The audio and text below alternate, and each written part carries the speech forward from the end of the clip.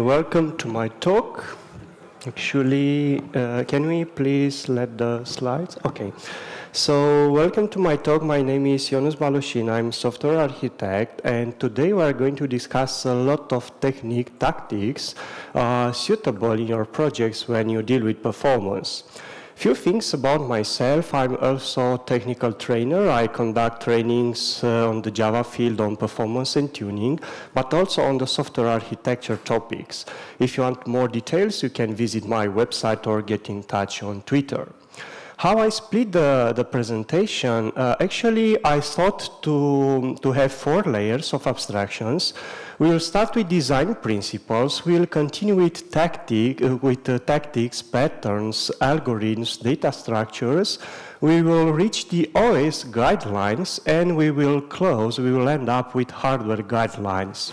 As we can see, the level of abstractions, it's increasing towards the design principle guidelines, but complexity, it's increasing towards the hardware level. So the aim of this presentation is basically to zoom inside of these layers and to study from performance standpoint what is a matter of interest in our applications when we deal with performance. And also I create a latency hierarchical model. It's a model that you can use in your projects, and based on this model, at the end of the talk, we will map the guidelines, the principal tactics suitable on each layer. So the first layer for this hierarchical model, it's the layer in regards to projects where the performance is not an ASR. What means ASR? ASR from an architectural standpoint means an architecturally significant requirement. So basically, for this kind of projects where the performance is not a stringent ELT or quality attribute, for example, the response time is several seconds, you probably don't care too much about the performance. However, there are other type of projects where the latency is affordable. What means affordable latency? Means latency that could fit within hundreds of milliseconds. For example, you send a request and your response fulfills in these hundreds of milliseconds. And for this layer, we have another set of guidelines, tactics that we are going to discuss. The things are going to be more funny, let's say, starting with the low latency projects, because in these low latency projects you can think of a total different set of tactics, patterns. It's suitable when you have to deal with response time under or around tens of milliseconds. And the last layer in my latency model, it's the one in regards to ultra low latency. Ultra low latency means, for example, latency is under 1 millisecond, so you should be very keen on performance. And as I was saying, at the end of the talk, after we will review a lot of tactics, patterns, guidelines, we will map all of them to each of these layers. But before to start, what is performance? Let's first define the performance. And to define the performance, I took a very simple definition, which is in Software Architecture in Practice book, a very classical book on software architecture. And it defines performance as being about the time and the ability to meet some timing requirements. That's it. Now, if your project have the performance around seconds, around milliseconds, around nanoseconds, and you fulfill that response time or you fulfill the throughput, it means that you satisfy this quality attribute called performance. And also, a lot of people, when they refer to performance, scalability, availability, name all of these non-functional requirements. Last year, I wrote an article for the InfoQ, and I advise you as being technical guys to don't call it like this anymore, and to try to use the term as quality attributes. And here in this article, I provide my rationale and my explanation why it's not an appropriate terminology to name performance as being a non-functional requirement. So the article is called Does IT Industry Needs Better Names? So you can easily find it on InfoQ. All of this being said, let's start with the first layer, the layer for design principles. First one is cohesion. We already know what cohesion means. Basically, it represents the degree to which elements inside the package, a module, a component, whatever, work or belong together. Cohesion, it's not a new term. It's, if you, for example, read articles from 80s, from 90s, they define very well the cohesion. However, nowadays, it's even more difficult to keep a good cohesion, by good high cohesion in your applications, because the complexity of the software. As we can see in that picture, if you have multiple modules on different colors, basically the color represents the degree of interaction and the degree under they work together, it's better to bundle them together and to ship them together. Because also it's a performance talk, why it is important and why it matters from performance as well, because if you bundle them together, the things that are related and work together, you create a better object locality, for example. The instructions are more locality friendly. And also for the CPU perspective, you become more friendly from the data caches or instruction caches.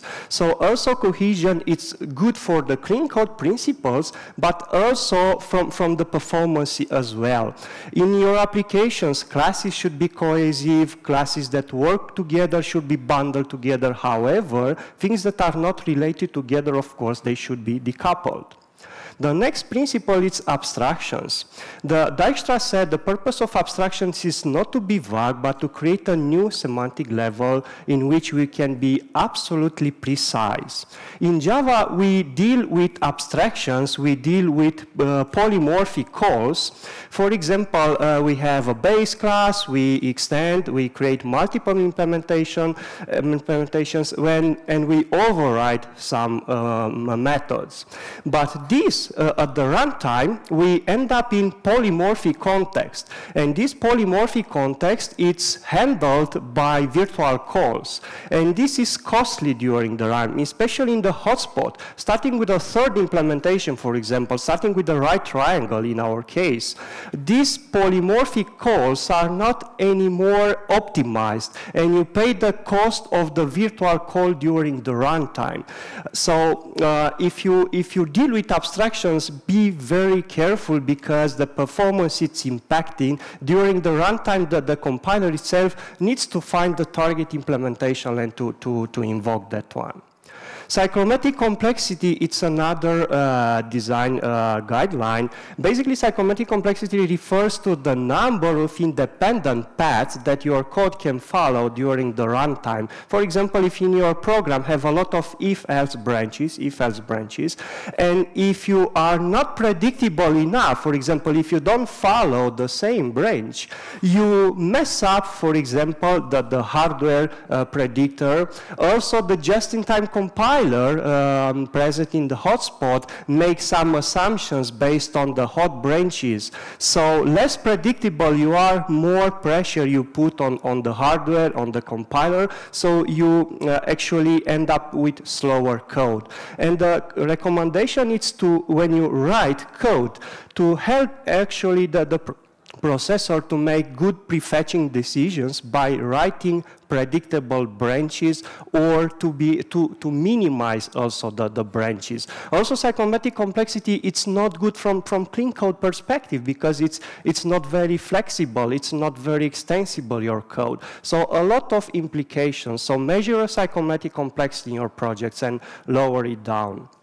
We learned from high school that complexities are good. For example, there are different complexities, and lower the complexity implicitly gives us a lower service time. So it's about serviceability.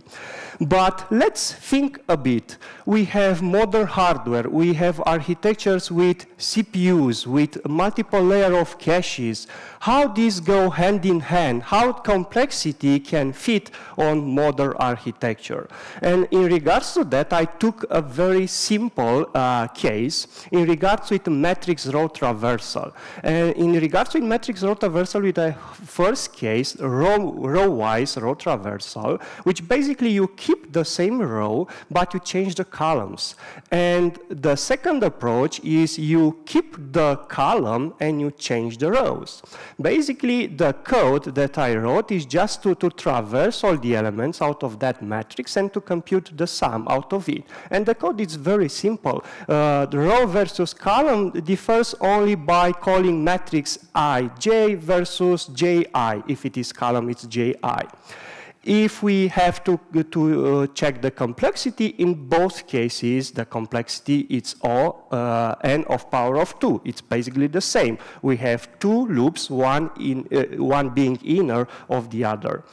And what I did, I tried to test the same code with different matrix size. For example, 64, 64, 512, 1K, 4K. And what we can see in here, what I tested, it's basically the number of operations per microsecond. And in case of row traversal, as we can spot, it was always better.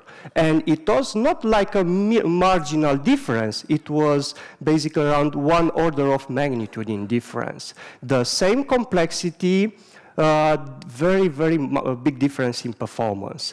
And the question is why? Let's take the first case by multiplying matrix 4K by 4K, and let's see what happens under the hood. But before going really deep into the hood, let's profile the case by adding some CPU counters, like, for example, the number of instructions cycles per instructions, or instructions per cycle is the same, it's reversed, the number of CPU loads, the number of CPU misses. And I repeated the same for the matrix of 4K by 4K elements, and I profiled the hardware counters to be able to get more context, to understand better what really happens. And as we can see, it is already highlighted. The number of cycles per instructions, the number of misses in the L1 data cache, and the number of misses also on the last level cache, which is the L3 cache on my hardware, and also the number of transaction look-aside buffer in terms of misses, all of them were bigger. So which concludes me that at this stage, we see that in case of column traversal, we have more misses, we have more cycles per instructions. But now the question is, why is that? What really happens in comparison with the row traversal? And getting back to the theory, if we know the basics, if we know how the CPU is working, how the caching is working inside the CPU, when we traverse the first matrix row-wise, what we have? We, for example, request the first element, and of course, first time, when we trigger that, it is not in the CPU cache.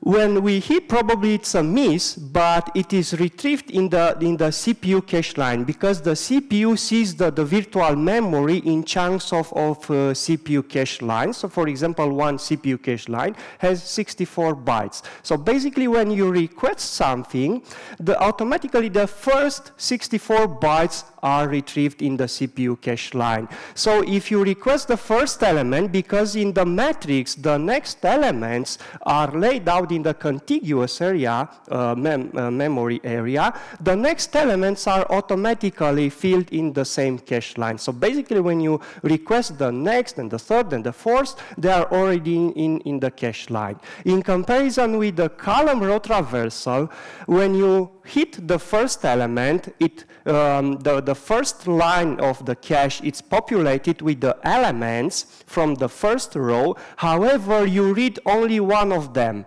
and it's very inefficient because you basically get one CPU cache line, we read out of it one element, and it is evicted later on because you do a column row traversal. You change the lines actually. And that's why basically it impacts the number of misses. It slows down the number of instructions per cycle. And this is an explanation why we have difference in performance between the first row traversal-wise versus column-wise traversal. For the same data structure, different patterns of accessing the elements. Which concludes that on modern hardware, the service time is highly impacted by the caches. The caching effect, it's very powerful, but we should be conscious how to benefit out of it. And the BigO complexity might be a win for huge data sets where CPU caches couldn't help, actually.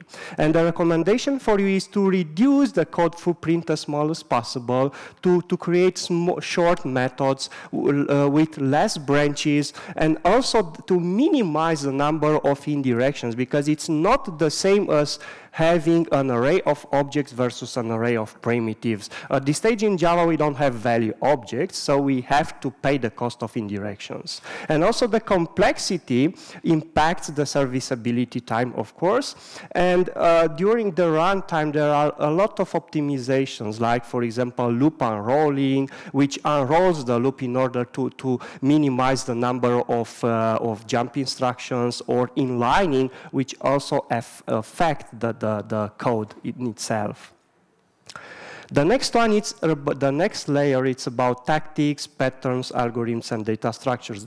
In regards to that, the caching is the first one. So from a performance perspective, being a performance architect, caching is one of the first things you should keep in mind when you want to improve the performance, because it's very handy in essence to add a cache. However, it's difficult to configure and to tune it properly. So it's easier to add it, but it's difficult to tune it properly. Why is that? Because you have to know about data patterns.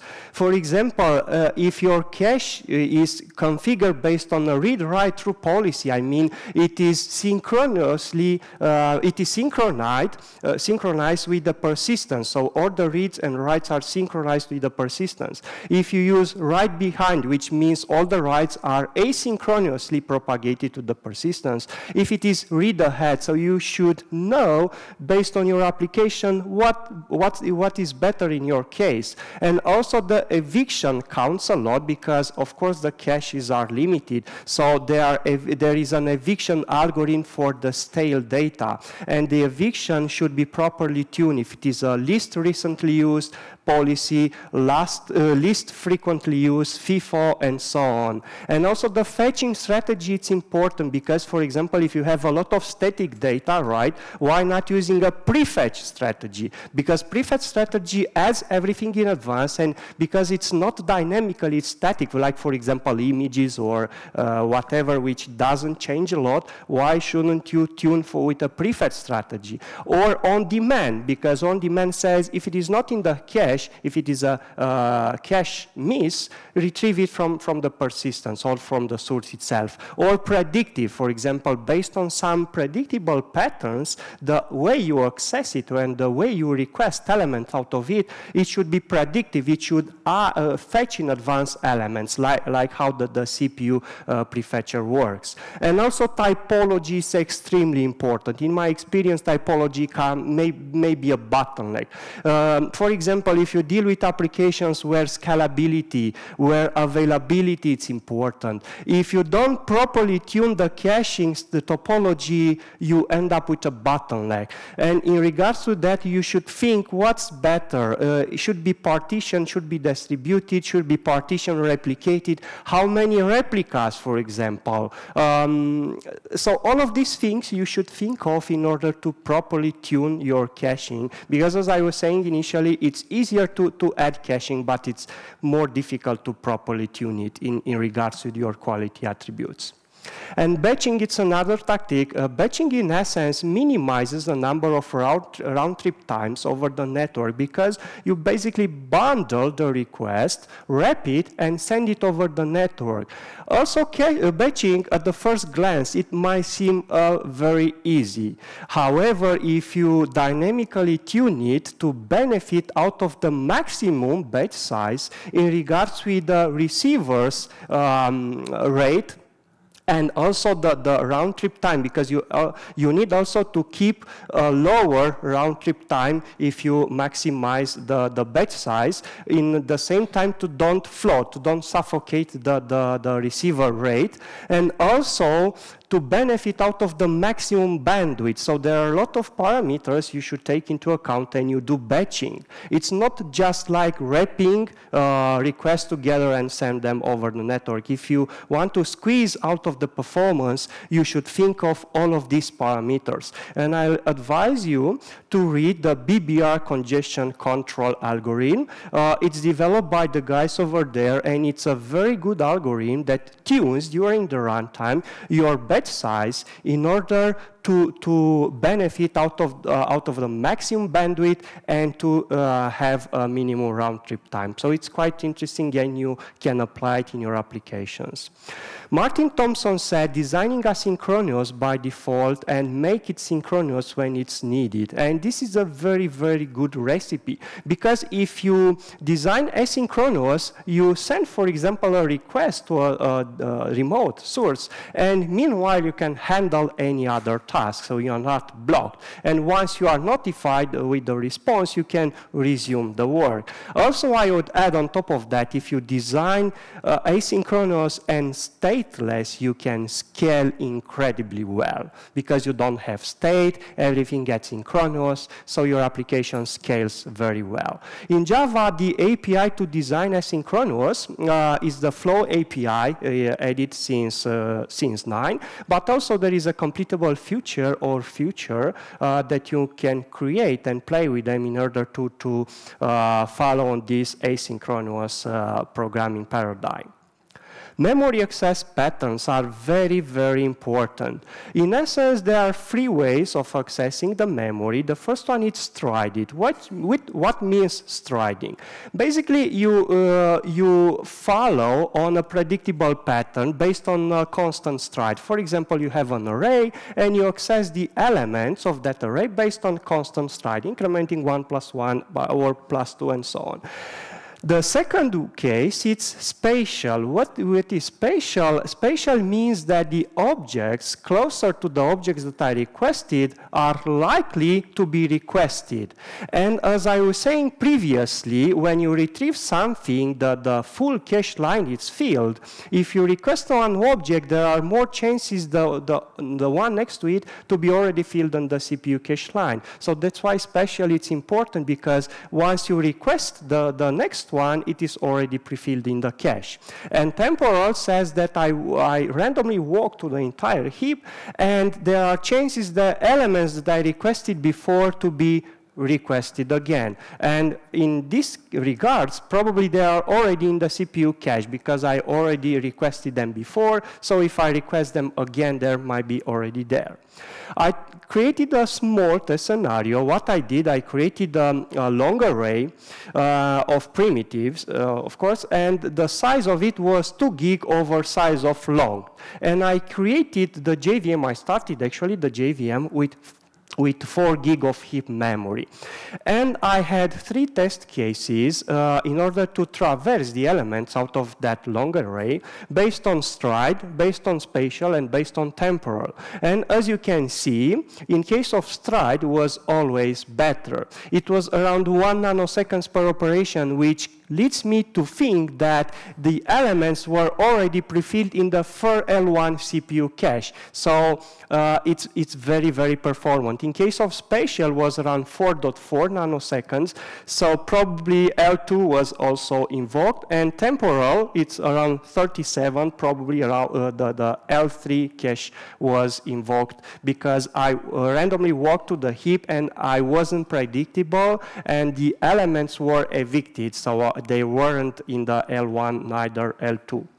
So as you can see, the way you access the memory counts a lot. And let's take an example in regards to the hash map, which could be implemented based on the chaining and open addressing. The chaining we have in JDK, the implementation, it's based on chains. Actually, you have the hash map, and internally it has the table structure.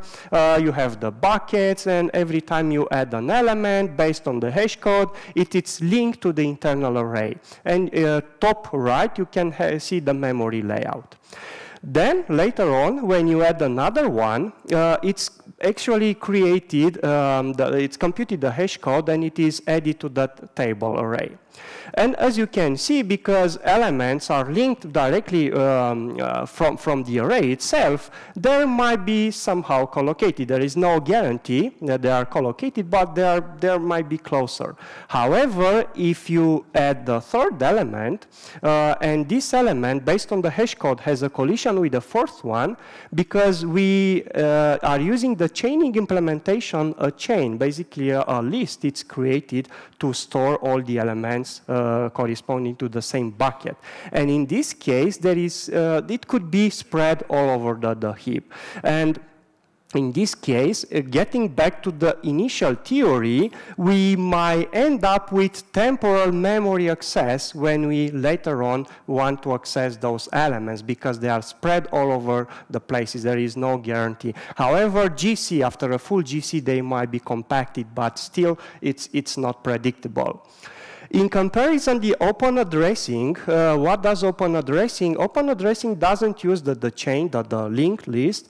It adds all the elements inside the internal array as follows. First one, if we add the first element based on the hash code, it is added. The next one, it is added as well, no collision. However, if you add the third one, and this one has a collision with the first, because we are using open addressing scheme with linear probing. Linear probing is basically a mechanism to find the next available slot. So in my case was hash +1. So it basically searches inside the array one by one the next available slot. So once it finds something, it maps the element in there. So in this case, the memory layout keeps more compacted, as we can see in that top right memory layout diagram. So we are closer to the sequential memory access patterns in this case. So keeping the things together compacted adds a lot of improvement. So open addressing might be a good alternative when you search for this kind of data structures and you want to squeeze the ultimate performance. Lock-free algorithms. Basically, lock-free algorithms guarantees there is system-wide progress in your application. So basically, there is no situation that one thread can indefinitely block another thread, because it might happen if you, for example, own a lock and that thread, I don't know, goes to parking, or it is, or it dies, or it exits, and so on. And in this lock-free programming paradigm, there is no such scenario. So basically, a lock-free algorithm satisfies two properties. All the things happen in a specific correct order, and they happen atomically. These are two important characteristics. However, to reason about lock-free programming, you need to have also the hardware support, because it needs the state machine. Without that, it's difficult. One of the simplest primitives to achieve lock-free algorithms is compare and swap, or compare and set. What means compare and set? So basically, I'm able to update something atomically from the main memory, actually, if I know the latest state of it. In practice, there are two threads, and each thread wants to update the value 99. And one thread has the latest value of it, 99, and the other has 98. Of course, only the first thread succeeds. The second one, which has a stale value, 98, fails. And what it should do later on, it of course rereads it again and tries to compare it and update it atomically. This is one very handy primitive to play with log-free algorithms. On x86, it is implemented by compare exchange instruction, assembly instruction. However, as I was saying previously, you need the hardware support, and this might differ from platform architecture to platform architecture. In Java, the APIs to play with this, for example, the atomics have the compare and set method. There are also data structures like reentrant log, like concurrent link queue, that are based on these paradigms, and they are more on the log-free programming techniques. And also another one from atomics, like get and increment, get and decrement, get and set. They are using under the hood compare and set or compare and swap operations. The next one is cache oblivious algorithms. What means actually a cache oblivious algorithm? Cache oblivious algorithms benefit of the way we traverse the data structure and how the data structure is laid out in the main memory in order to be more CPU cache friendly. Because if you have a miss, if you request something which is not in the CPU cache, you end up in a CPU miss. And the miss effect, it basically says that something is retrieved from the main memory and it is filled in that CPU cache line. And there are a lot of algorithms, few of them, for example, like matrix multiplication, matrix transposition, sorting, funnel sorting, it's one of them. They play really good independent of the CPU cache length size, because this is the advantage. You are agnostic on the CPU cache line size, but due to the way you traverse the data structure and how you access it, the memory access patterns, you are very friendly from the CPU cache perspective, of course. Object-oriented programming. We learned that object-oriented programming is good. I won't say that. It's not. So we learned that. However, let's take as an example the following case. We have an object, which is an account, which bundles a lot of fields inside. And we have a list of them, a list of those accounts, and we traverse all of those accounts. And for each account, if it is not active, we trigger an event. This is the code, very simple. From the OOP perspective, it's looked very clear. However, as you can see here, account is active can cause a data cache miss. Why? Because you traverse the objects, the accounts objects, and you have to get all of them in the CPU cache line. So of course the number of misses is increasing. In Java, for example, if the just-in-time compiler can optimize and inline the isActive by just adding the field, you probably are in a better situation. But if it is not possible to inline, you actually increase the number of misses. From the CPU perspective, how it looks like when you, for example, request an object from the heap, you basically retrieve it in the CPU cache line, the first 64 bytes out of it. So you can see everything, it's laid out into the CPU cache line, but you actually just ask for one field out of that, which is a Boolean field, is active or not. And then the entire CPU cache line, it's evicted. So you basically retrieve a lot of information in the CPU cache line, and you also evict a lot of lines just to retrieve one field. And if I ask you, if you reason about this model, how you change it? Data-oriented design, it's an alternative for that. And data-oriented design packs the objects in the way you read it and you write it, in basically how to use them. And to refactor that, basically you can create a Boolean Boolean array of those fields. And if you, for example, traverse all of them, in this case, you can trigger the events for one that are not active. And how it looks like in the CPU cache line, you basically, it's like in traversing an array where you hit something and you have already the next element in the same CPU cache line, so basically minimize the number of misses. So in essence, data-oriented design, it's a good practice which focuses on how the data is read and written as as opposite to OOP design. And it's useful, for example, in computer gaming when the people are very keen on performance and they really care about the number of misses and the number of cache lines which are evicted actually for nothing. The next layer is in regard to OS guidelines. The first clue in that it's thread affinity. What is thread affinity? Basically, when the threads are scheduled, they are bound to some specific course. However, due to an interrupt, they are descheduled and might be rescheduled again. The question is if they are rescheduled again on the same core or the same core ranges, you benefit of the CPU caches, because if it migrates to another core, of course you don't have caches. When you request the new information and again, you end up with misses initially. So the thread affinity says that why not to bound my threads to some specific cores, in essence to benefit out of the CPU caching effect.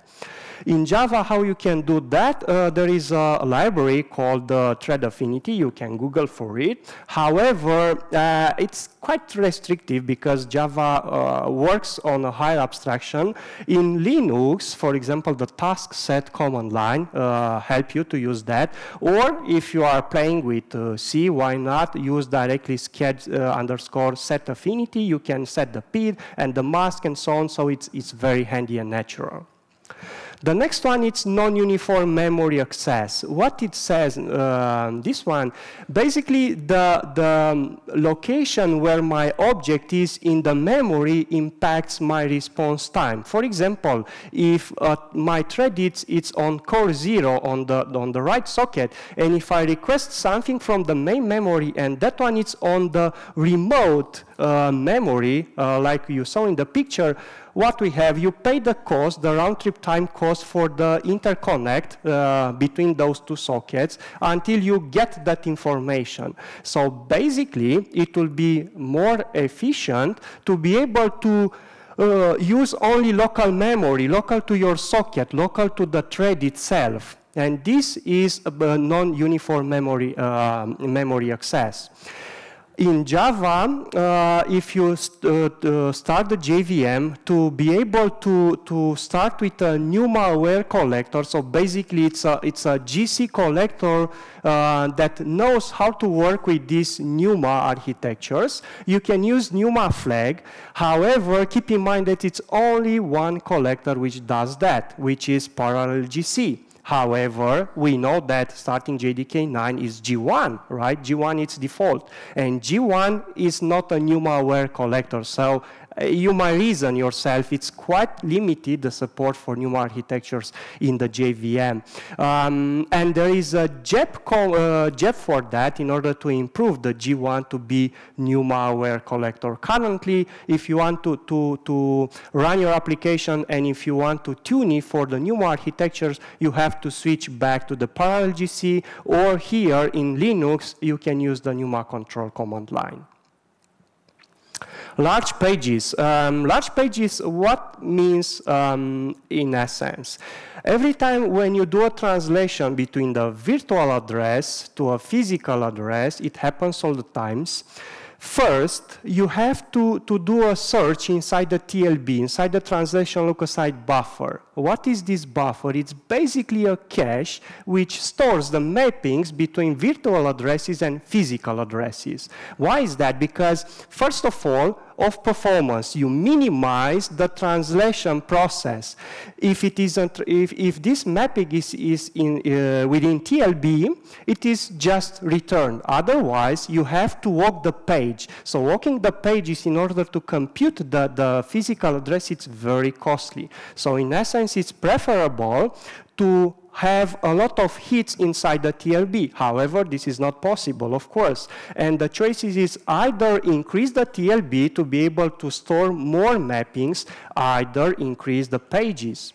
First one, it's not a good approach because the hardware providers are very, very keen on keeping the TLB on a specific size to not maximize the response time when you look up inside the TLB. TLB. So this one, it's not very handy. The next one, increasing the pages, becomes a solution because, for example, if you request a lot of objects and those objects fall inside the same page, bigger the page, more TLB hits you have.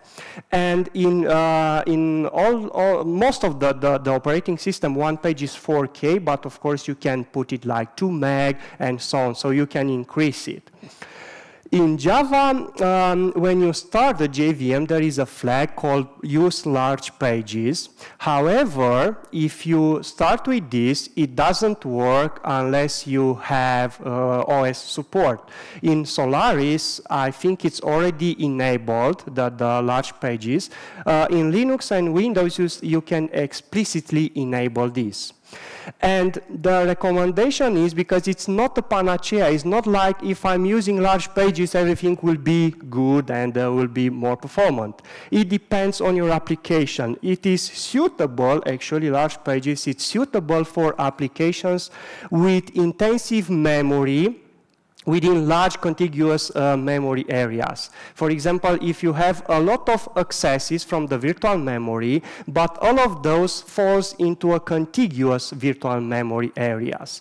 However, a first clue, because initially you don't create large pages, the first clue is do a profiling, profile the counters, take a look over the TLB misses and the TLB page walks, and if you spend a significant time in those, then you get back and think of enabling large pages. Otherwise, probably there is not in that direction the initial cause. And in comparison to when it's good to enable large pages, it is not recommended for the applications where you have a small working set or applications with large accesses, but they are very sparse. Because if they are very sparse across the entire heap, you will still, they fit in different pages and probably you'll still face a lot of TLB misses. RamFS and TempFS, it's useful to rely on RamFS and TempFS if you have a lot of intensive I/O operations. For example, when you do logging, when you do auditing, some databases might enable this.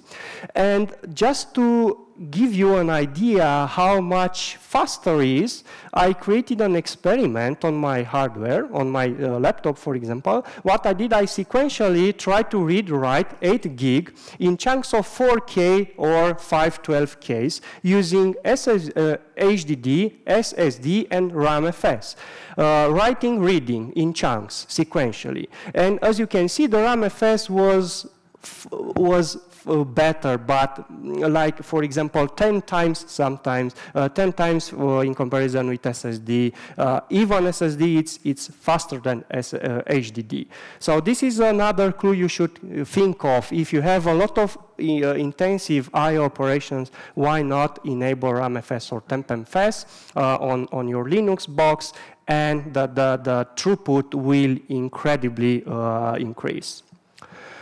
The last layer is about hardware guidelines. First one is fault sharing. Let's suppose you have an object, a fault sharing object that has 2 variables, x and y. You create an instance out of it and you have 2 threads. First thread which increments x and the second increments y. If I'd have to ask you, is there any contention on that instance, you probably will say no, which is perfectly reasonable. However, the way the CPU is built and the way that instance is laid out in the CPU cache line, there is a fault sharing policy. Fault sharing, it's basically a CPU side effect. What happens when the first thread writes something on X? Because X and Y lays on the same CPU cache line, it needs to get the ownership for that CPU cache line. It updates X and invalidates all the other copies for all other threads, for all other cores. When the second thread, the one that writes on Y, needs to increment Y, it needs to get the ownership for that line. It needs to get the latest update from the previous thread, which updated X, and then increments Y and invalidates all the other copies. So there are a lot of back and forth messages in order to request the ownership for that cache line with X and Y, invalidate the other copies, and propagate the updates. And this is the fault sharing pattern. In Java, to be able to get rid of it, there are many ways. One of those is very simple, to use the contented annotation. So basically, contented annotation puts X and Y on different lines, and I created a test with 2 threads, and as you can see, in case of contented, the performance was around triple as opposed to the baseline, where we ended up with a lot of fault sharing. The guideline for you to keep in mind about these fault sharing patterns is like, think of your code, think the way you created the objects and the fields. Also be careful, because Java reorders the fields, so the order you declare in your class, it's not the order during the runtime. However, if those fields fall on the same cache line and there is a concurrent access for the same cache line, and there is at least one writer, because the one writer should be there, and with a high frequency of reading, updating, there you suffer out of fault sharing. If it is not of high frequency, it's still fault sharing, but probably you won't notice it because it's not impacting your throughput, for example. SSDs. SSDs are good, however, it's important to be aware how to properly tune the SSD. 2 guidelines I share with you in regarding to trim and to properly choose the I/O scheduler. What is trimming? For example, if you want to remove something, it is not scrubbed at that time, but that area is marked as being free.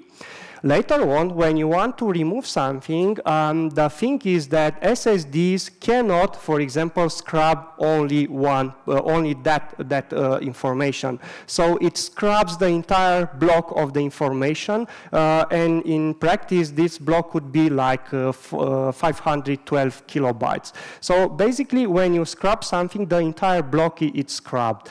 If you enable trim, you basically clean that information in advance, so you don't pay the cost of scrubbing later on of the entire block. So enabling trim on your SSD, it's one option, and the next one is to have a look on the I/O scheduler. And in Linux, in few distributions, there are 3 options, like noop, dedline, and CFQ. What I did, I basically tried to test all of this on my laptop, and I created a test scenario to sequentially read-write 32 gigs in chunk of 512 kilobytes on my SSD. And as you can see here, I measured the read-write throughput, and in all cases, the noop scheduler performed better. Dedline is similar to the noop. I think, if I'm not wrong, the dedline is default. However, if you want to benefit out of the best performance, but only if you have SSD, because it doesn't fit well on HDD, you should enable the noop scheduler.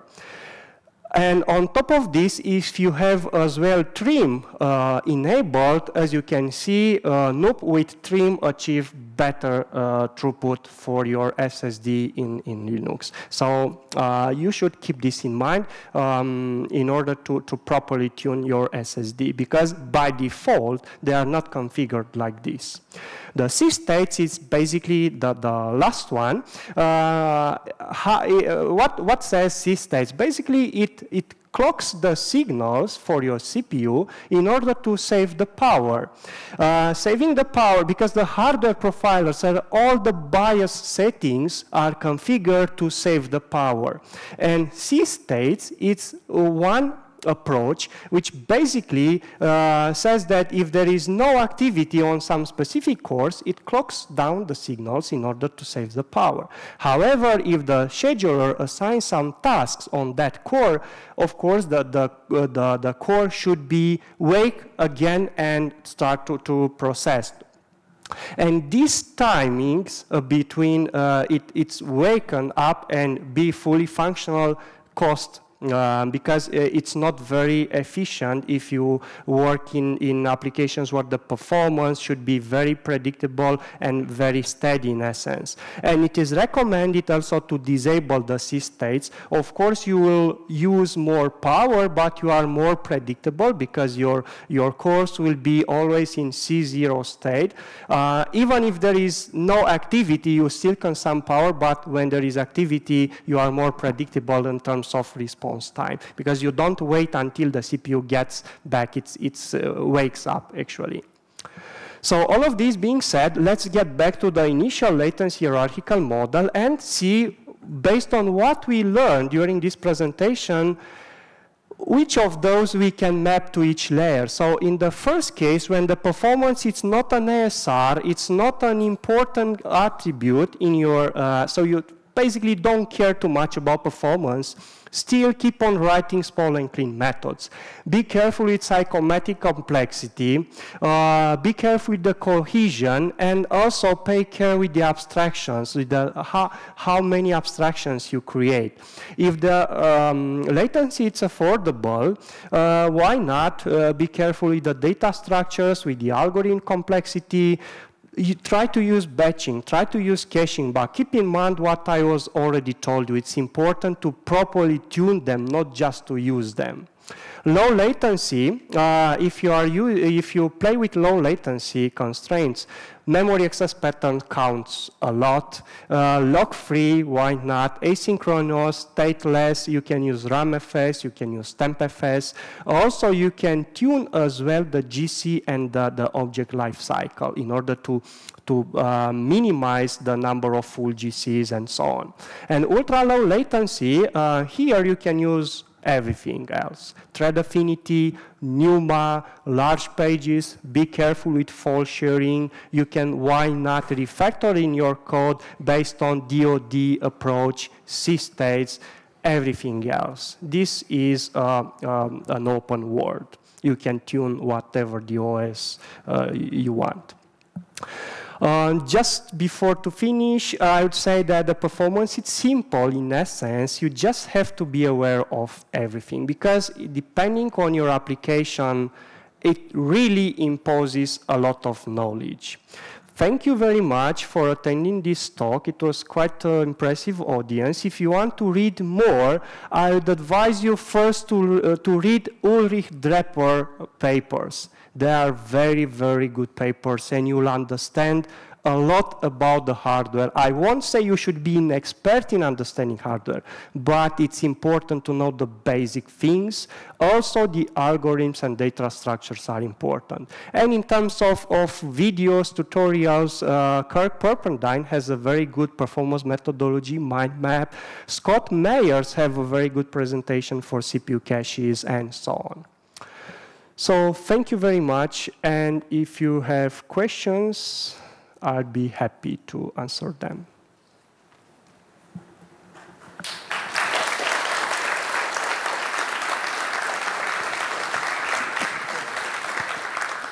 Okay, let's test the mic. Okay, it's working.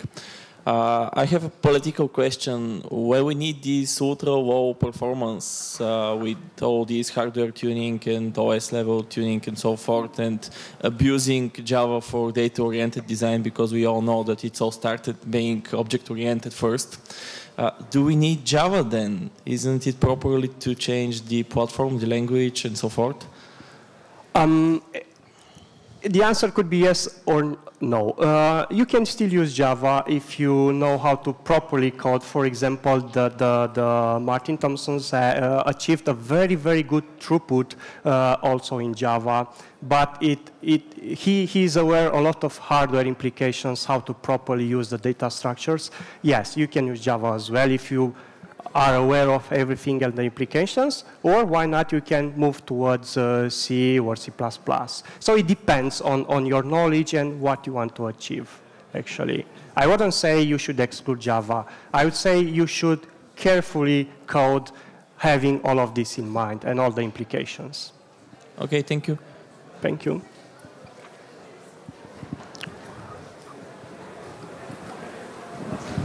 Okay.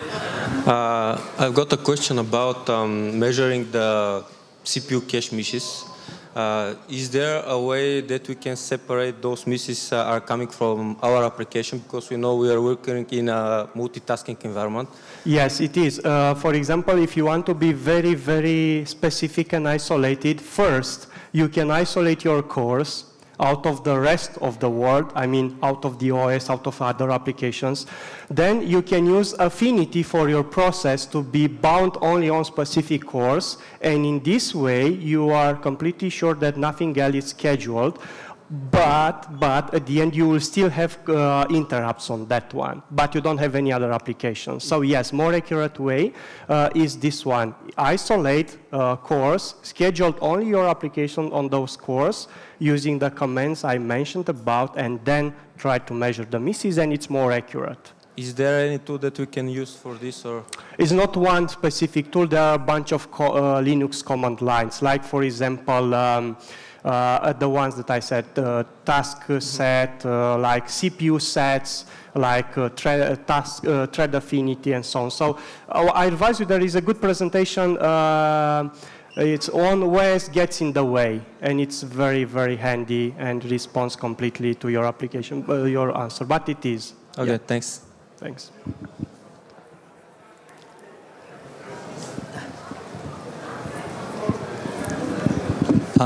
My question is, would we need to do data-oriented design if we do get value objects in the JVM in the future?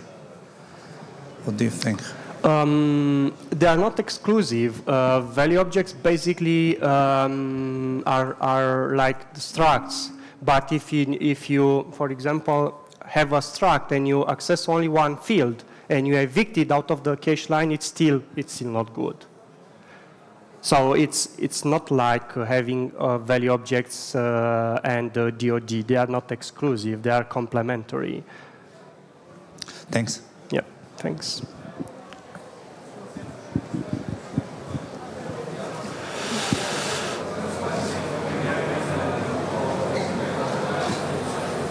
Okay, thank you very much then.